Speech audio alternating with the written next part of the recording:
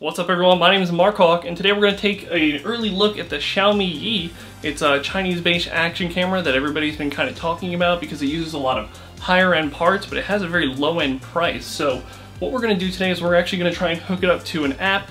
That way we can change all the settings, because you can't change any of the settings on the camera itself. It primarily relies on an app. But the default app that comes with it is in Chinese, and it's kind of hard to navigate through and hard to set up at first. But what I've done is I found a translated app on the Android, since the iOS version isn't available till the end of April. So we're going to run through how to install that onto your Android device, and just sort of the initial setups with the Wi-Fi, how to troubleshoot some of the problems, such as that beeping after you update the firmware and such. So anyway, let's get to it. Alright, so the application we're going to use, I kind of got from a site called mega.co.nz. I found out about it through Dashcam Talk forums. They kind of made me aware that this app was available. So traditionally you would get the Xiaomi Mi app, and that is going to control the camera, but that's completely in Japanese. So what I wanted to get with this Yi camera, which is this completely translated version, but the only way I could install this was by getting this Mega thing. So the app, the location, the URL for this will be on the screen right now, or if it's disappeared, you could also check out the more information section below this video, and I'll try and keep a local file hosted somewhere. That way we always have access to this file.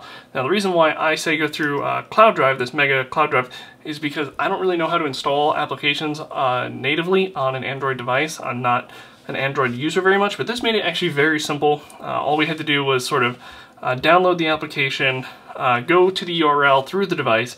It automatically opened everything up in Mega. I clicked on it, I installed it, and it said I had to clear it through my settings to allow third-party sort of apps to install. So I went to the settings, changed everything like that, went back to here, and was able to install it with no problem.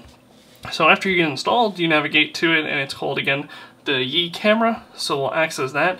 Now we have everything hooked up here right now, and you can see there's a bit of a delay, so I'll just sort of snap. See, there's about a 1 or 2 second delay on there. But initially, this was kind of hard to get set up.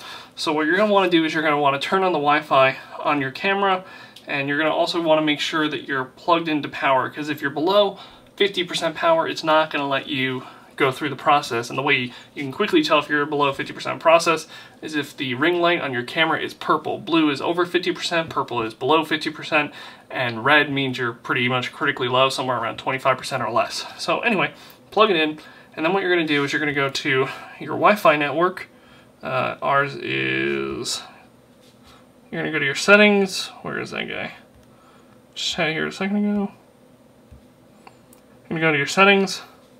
You're going to go to your connections, and you're going to want to find the YDXJ, and then I believe that number is universal, or not universal, different per camera. So once you see that, you got to make sure you have the Wi-Fi turned on, so turn on the button on the side. That should pop right up. Now what we're going to do here is we're going to forget this network, okay, and then we've disconnected, so it's telling me through the Yi camera app to reconnect it, but we'll get there in a second. So we'll go back to our settings real quick, and we're going to put in the default password. So here's our camera, because we've turned on the Wi-Fi, and the default password, pretty simple, 1 2 3 4 5 6 7 8 9 0. Okay, so I'll just show the password here just so you guys see. We'll press connect, and bam, we're all connected. Everything in your device should remember this. Now we don't have to worry about it, and we'll just go back to the home screen, and we'll navigate over to our Yi camera app, and bam. Now, again, right here it's going to say reconnect, but you're going to see it's going to start with this original orange screen. It might tell you, well, no, what it's going to do is if this is the first time you're hooking it up to the app, you're going to have to update it via firmware. Now, this is where things can be slightly scary when you're upgrading to version 1.07, and hopefully in future releases you won't have to do this, but you're going to get a slight error that might lock up your camera after you're done. Now, the steps I took to prevent this and continue using the camera fine, I had the camera plugged in when I started the firmware test. When the firmware was done installing, the camera started beeping like so.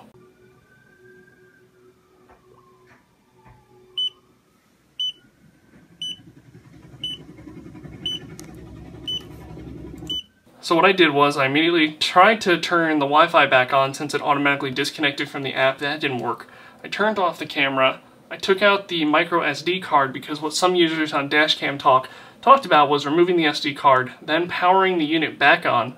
And at that point I was able to turn my Wi-Fi back on. I reconnected the camera with the app, and then at which point I inserted the micro SD card and navigated over to the settings tab on the app itself that's in the upper right here on this orange bar.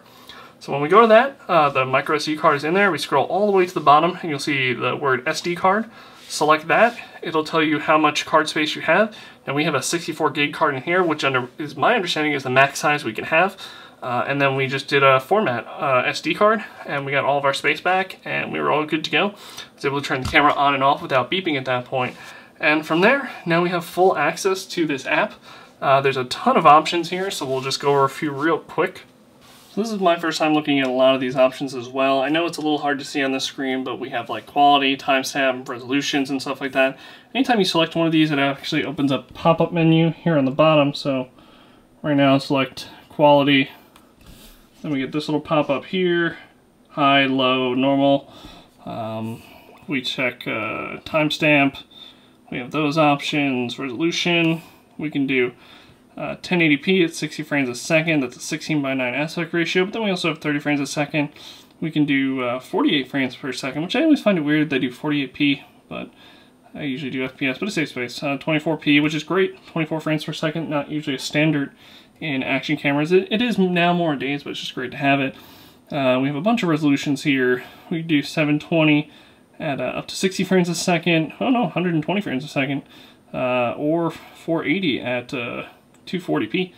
Pretty impressive for a $100 camera. We'll have to see how that works out and stuff like that. We have NTSC and PAL, so you can switch to that if you want to get your PAL frame per seconds and formats. Metering mode. This is actually how it will change contrast and stuff on you. So center is basically, it goes by what's on the center screen. Averages, it takes the whole plate into consideration. And spot is similar to center, except it kind of just takes the center average. So we'll see, other than we have default photo mode. So we have a self-timer, time-lapse burst, pretty self-explanatory. Timestamp, we can turn that on or off. We definitely want that off. Preview. Then we have a few switches up here. Preview auto low light, so it will automatically ramp the frame rate lower. If we go into a darker spot, so if we have it at 60 frames per second and we're driving, and we go into a tunnel, it'll drop it all the way down to 24, boost up sort of the light coming into the camera. Loop recording, self-explanatory. Lens, what does that say? Lens rectification. So I believe what that's doing is it's actually removing the lens distortion in the camera itself, which is pretty cool. You don't have to take out the lens distortion later on. Huge plus. Auto turn off Wi-Fi, so if the device probably isn't connecting to a Wi-Fi device, it'll turn off. Great battery saver, because this thing will suck the Wi-Fi dry. I had it on just for a little while, and it went from 80 to maybe 30 in less than like 25 minutes. Then you have some like Wi-Fi settings and stuff like that. We can change our password. Oh, we can enter a new password and stuff like that if we don't want the default, which makes total sense. Some cameras will actually lock it, but makes sense. Speaker volume, LEDs, camera clock, auto power off. Then we have our model, our firmware number, our serial number, SD card, find a camera. That way, you know, if our camera actually gets dropped in the snow, we want to find it, we can press find camera button. It's actually down here, because where I can't see it. So anyway, there's a whole bunch of options on this thing.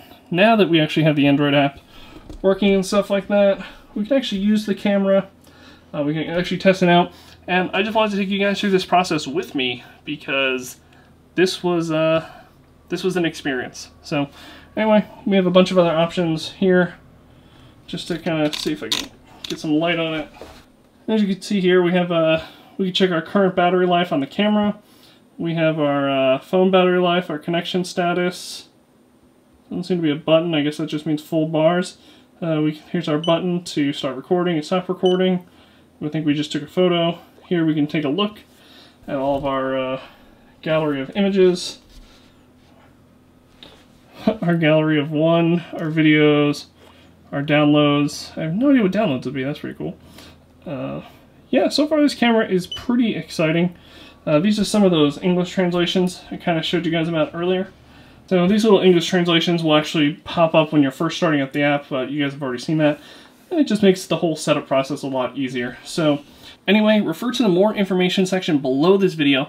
I'll do my best to keep it up to date with current links to the files you'll need, current links to the forum discussions for issues you might run into. Again, this is just my first experience with this camera, and now we can actually start testing it, so. And if you guys want to pick up a Yi yourself before our quick look is up, you can head on over to gearbest.com. This is actually where I got mine after 2 failed attempts on eBay. Plus, they're hooking us up with discount codes that you guys can use on either the monopod version or the solo version, either in white or yellow. You can check those out. It's pretty simple, just add it to your cart, then at checkout, once you're logged in, just add your coupon code, and we'll have up-to-date coupon codes in the more information section below. And like I said, like GearBest, they got me the camera within 3 or 4 days, and they actually got me the camera unlike so many eBay sellers. So you can check them out, maybe pre-order the waterproof case, which is coming out later this year for only 20 bucks right now, which is pretty dope. I've already gone ahead and done that. So yeah. Anyway, I'm Mark Hawk, and this has been our sort of first look at the Xiaomi Yi camera. Let me know what you guys think in the comments below, and be sure to like, subscribe, and I'll see you out there. Have a good one, guys.